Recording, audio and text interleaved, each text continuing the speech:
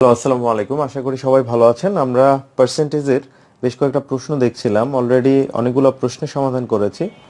তো আপনারা যারা মিস করেছেন আগের ভিডিওগুলো, লিংক ভিডিও ডেসক্রিপশনে আছে, দেখে আসতে পারেন। তো আজকের এই প্রশ্নটা আগের ভিডিওর কনসিকুয়েন্স শেষ হয়নি, মিস হয়েছিল। সো একটু দেখেন 140 নাম্বার যেটা আছে, প্রতি বছর কোনো শহরের লোক সংখ্যা 7% জন্মগ্রহণ করে এবং 3% মারা যায়। এক বছরে ওই শহরে 400 লোক বাড়লে ওই শহরে মোট লোক সংখ্যা কত? এখন একটা বিষয়, পার্সেন্টেজের একটা বিষয় আছে।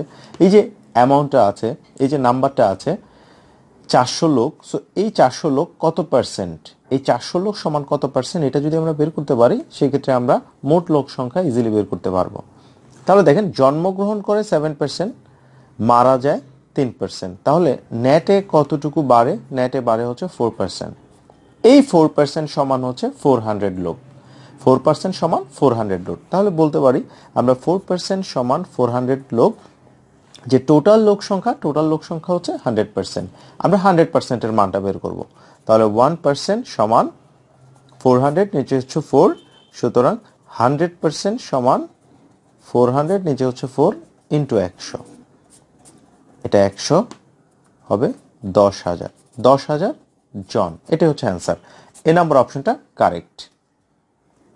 এবার দেখবো আমরা 140, আসলে 141 হবে, 140 হয়েছে নাম্বারটা, সমস্যা নেই। তো দেখেন, এটা পড়বো আমরা কমিশনের যে শতকরা। কমিশনের যে শতকরা আসে পরীক্ষায় অনেক সময়, এটা খুব ইজি টাইপের ম্যাথ, একটু বোঝার চেষ্টা করেন আপনারা। একটি গণিতের বই কিনতে 15% কমিশন দেয়। বইটির প্রকৃত কভারের লিখিত দাম যেটা হচ্ছে 120 টাকা, বইটি কিনতে কত টাকা লাগবে?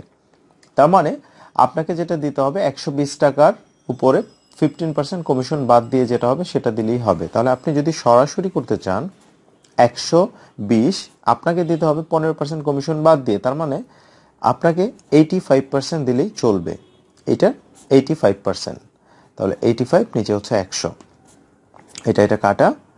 তাহলে আমরা যদি কাটাকাটি করি, আর এটা 6 বার যাবে, 5 বার, 5 একে 5, 17, 6 17 গুণ করলে হবে 102 টাকা, অর্থাৎ আপনাকে 102 টাকা দিলেই হবে। বি নাম্বার অপশনটা কারেক্ট। এবার দেখবো আমরা 141 নাম্বার। 141 নাম্বারে যেটা আছে, একটি বইয়ের মূল্য 25 টাকা, যা প্রকৃত মূল্যের 80%, বাকি মূল্য সরকারকে ভর্তুকি দিলে এর পরিমাণ কত?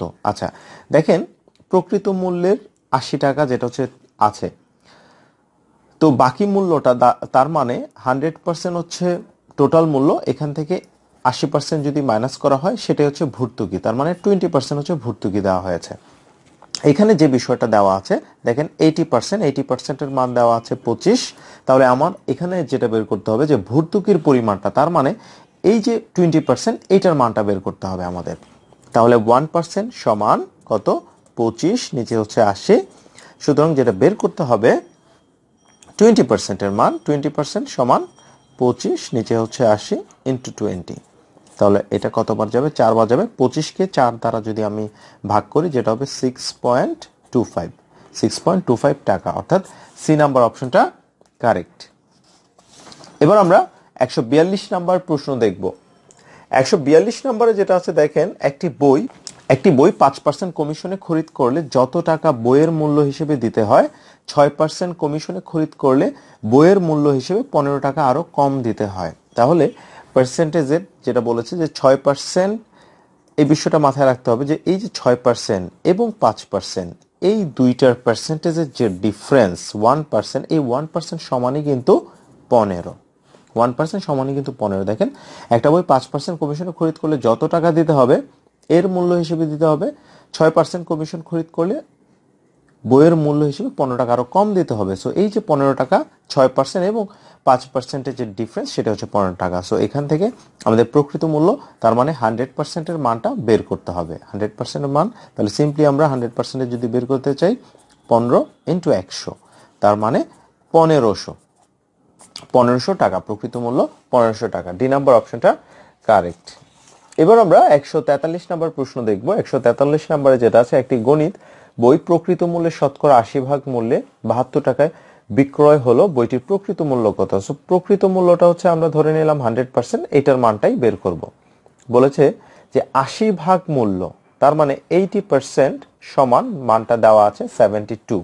এখান থেকে আমরা 100% এর মানটা বের করব। তাহলে 1% সমান 72, নিচে হচ্ছে 80, 100% সমান 72, নিচে হচ্ছে 80 ইন্টু 100। এটা কাটা 8 নং 72, সেটা হচ্ছে 90 টাকা। প্রকৃত মূল্য 90 টাকা। ডি নাম্বার অপশনটা কারেক্ট। এবার আমরা 144 নাম্বার অঙ্ক দেখব। 144 যেটা আছে, একটি গণিতের বই প্রকৃত মূল্যে শতকরা 85% মূল্যে 68 টাকায় বিক্রি করলে বইটির প্রকৃত মূল্য কত? তাহলে প্রকৃত মূল্য আমরা ধরে নিচ্ছি 100%।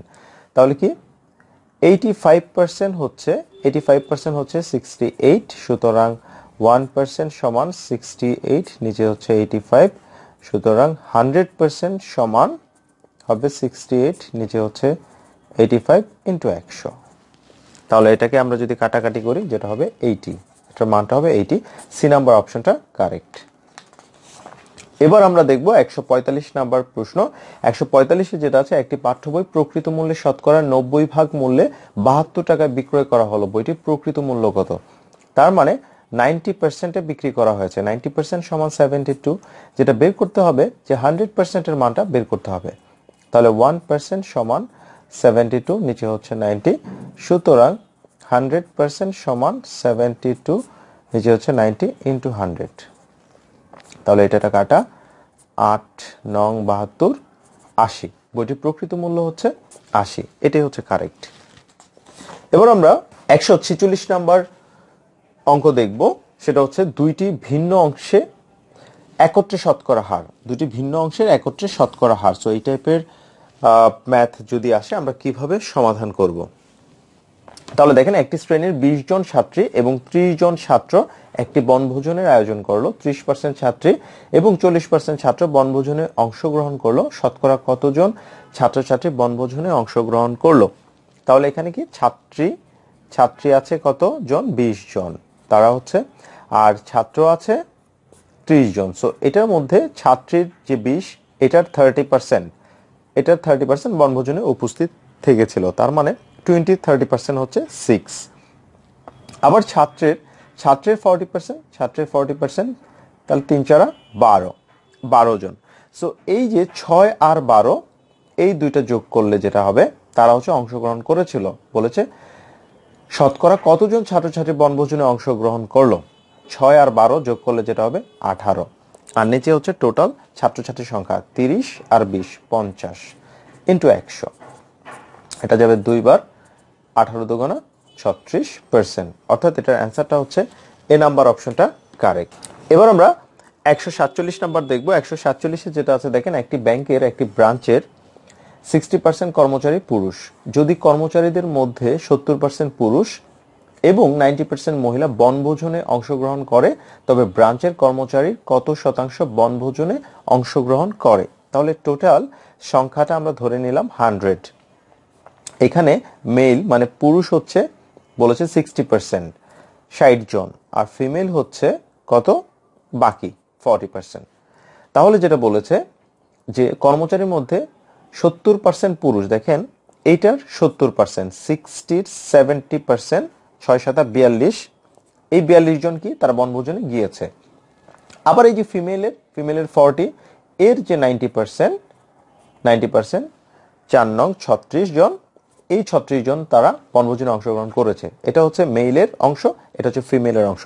তাহলে 42 আর 36 আমরা যোগ করলে যেটা পাই 78। সো এই 78% কর্মচারীর মধ্যে বনভোজনে অংশগ্রহণ করে। সো 78, এটা অ্যান্সার, বি নাম্বার অপশনটা কারেক্ট। এবার আমরা পরের প্রশ্ন দেখব। পরের প্রশ্নে যেটা আছে 148, এক ব্যবসায়ী তার আমদানিকৃত 240টি বাইকের মধ্যে 15% বাইকের ত্রুটি খুঁজে পেল। পরবর্তীতে আমদানিকৃত 160টি বাইকের 5% বাইকের ত্রুটি খুঁজে পেল। দুবারে সে শতকরা কতগুলো ত্রুটিযুক্ত বাইক পেল? তাহলে দেখেন, ত্রুটিযুক্ত যেটা পেয়েছে, ত্রুটি 240টার মধ্যে সে 15% ত্রুটি পেয়েছে। তাহলে 15% যদি আমরা করি, এটা কাটা 3 বার 2 বার 12, তার মানে 3 12 36। আবার পরবর্তীতে 160টি সে আমদানি করলো, 160, এটার আবার 5% সে ত্রুটি পেয়েছে। তাহলে কি হবে? এই শূন্য কাটে, এটা 2 বার যাবে, এটা 8 বার যাবে, তাহলে 8। এখন আমরা দেখতে পাচ্ছি 36 আর 8 যোগ করলে যেটা হবে 44। সো এই 44টা টোটাল সংখ্যার মধ্যে কত পার্সেন্ট? তাহলে টোটাল বাইক সংখ্যা হচ্ছে 240 আর 160। এটার মধ্যে ত্রুটি আছে 44টা ইন্টু 100।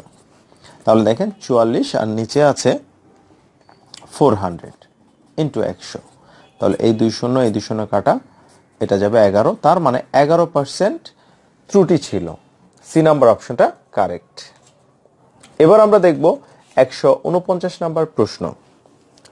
149 যেটা আছে দেখেন, the ratio of the number of boys and girls in a school is 3:2. If 20% of the boys and 25% of the girls are scholarship holders, what percent of the students are not scholarship holder? তাহলে যে জিনিসটা বলেছে যে একটা একটা স্কুলের ছেলে এবং মেয়ের অনুপাত হচ্ছে 3:2। বলেছে ছেলের 20% এবং মেয়েদের 25% তারা হচ্ছে স্কলারশিপ পায়। এখন বলেছে যে তাদের মধ্যে কারা স্কলারশিপ পায় না সেই পার্সেন্টেজটা কত। তাহলে দেখেন এটা হচ্ছে 3:2। তাহলে এটার স্কলারশিপ পায় হচ্ছে 20%, ছেলেদের 20% পায় না কত পার্সেন্ট? এই 30-র আমরা যেটা করব 80%। ঠিক আছে, 80%। আবার যে জিনিসটা হয়েছে যে মেয়েদের মধ্যে 25% স্কলারশিপ পায়, বাট পায় না কারা? 75%। তাহলে এটার যদি আমরা 80% করি, 3 8 24, তার মানে 2.4। আবার 75% যদি করি, 0.75 দিয়ে যদি আমরা গুণ করি তাহলে হবে 1.5। সো এরা হচ্ছে স্কলারশিপ পায় না। তাহলে 2.4 আর 1.5 যোগ করলে যেটা হবে 3.9। তাহলে 3.9 আর নিচে হচ্ছে টোটাল ছাত্র বয়েজ এবং গার্লসের সংখ্যা হচ্ছে 3 আর 2 যোগ করলে হবে 5 ইন্টু 100। 5 20 100, 0 9 2 18, 8 হাতে হচ্ছে 1, 3 2 6 আর 1 7, 78। তাহলে এটার অ্যান্সারটা হচ্ছে 78। সি নাম্বার অপশনটা কারেক্ট। এবার আমরা দেখব 150 নাম্বার প্রশ্ন। 150-এ যেটা আছে দেখেন, in a college 45% of the students are boys. If 40% of the boys and 20% of the girls went on a picnic, what percentage of the total students went to the? এখানে দেখেন total হচ্ছে 100%, total হচ্ছে 100%। এটার মধ্যে কি গিয়েছে? যারা boys আছে বলেছে 45%, 45 হচ্ছে বয়েজ। আর গার্লস যেটা আছে 55, গার্লসের সংখ্যাটা হচ্ছে 55। এখন যে জিনিসটা বলেছে যে বয়েসের 40%, বয়েসের 40% পিকনিকে গিয়েছে, তাহলে 45-এর 40% হচ্ছে 18।